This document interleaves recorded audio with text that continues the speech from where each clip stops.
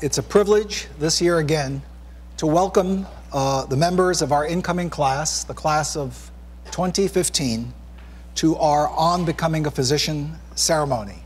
As well, their families, their friends, our distinguished faculty in attendance and members of the Dean's Office, many alumni who will be participating in the white coat ceremony, and as you've also heard, the chair of our Board of Overseers, Dr. Ruth Gottesman, and the chair of the Student Affairs Committee of our Board of Overseers, Mr. Nathan Kahn. As I looked at the profile of the class provided by our admissions dean, Noreen Kerrigan, the dry statistics are easily quotable. 7,634 applicants for the 183 positions in the class. A diminution in the percentage of women, 44%. Not sure why that is, Noreen, but 18% of the class, immigrants not born in the US, like me. And you'll note a strain of narcissism in the ensuing comments as I refer to myself as kind of a benchmark. 27% non-science majors, like me. I was a comparative literature major at Columbia, but a true pre-med grub, for those who know what that term, which is dated, implies. But I muddled through, and so you non-science majors, I'm sure you'll do okay. I was actually quite surprised to see the proportion of students with at least one parent being a physician. Evidently 22% of you. It's a high number. And there's a gratifying element to it that your parent or parents haven't dissuaded you from this career course, which in the era of healthcare reform, managed care, et cetera, is significant. But I have a word of encouragement for the remaining majority of the class who don't enjoy the benefit of having a physician parent. My father was a tailor. My mother, what is nowadays euphemistically referred to as a homemaker. And again, I did muddle through, so I have a high degree of confidence that those of you will have equally supportive parents, albeit not physicians. It's always instructive to look at the dizzying array of volunteer activities that you have participated in.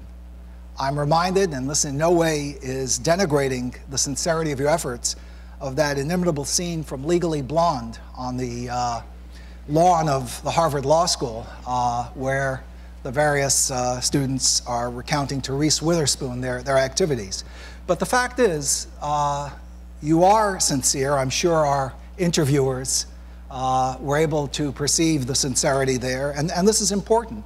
In addition to these extraordinary volunteer activities, some unusual jobs before your matriculation here at Einstein.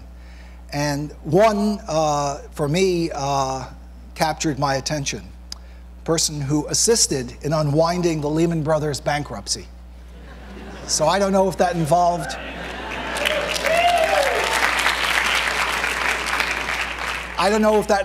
carrying Dick Fold's golf clubs or helping him at bridge or... And by the way, it's a nasty reflection on my preoccupations as a dean that I even know who Dick Fold is. So, but it comes with the turf. But to close on a more serious note, because while there's an appropriate lighthearted and buoyant spirit to this ceremony, there's also an important note of seriousness. And it relates to the white coat as a uniform.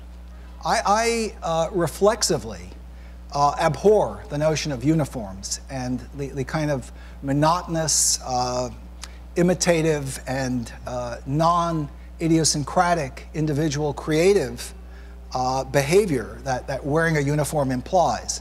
And yet, I believe, and as the architect of having this ceremony at Einstein, I think I can say that not only is this justified, but this is the example where the uniform is really a positive, meaningful, and not merely fashion statement.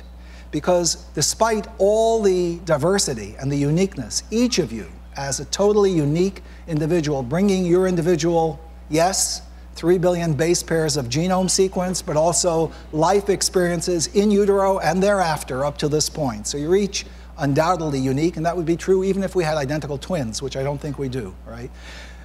The fact of the matter is that you share, and I'm convinced that you share, the common ideals of professionalism and humanism that really are the quintessence of wearing this particular uniform, this white coat that'll be bestowed on you at this ceremony. And so without further ado, Dr. Stephen Baum, our other Student Affairs Dean. Thank you.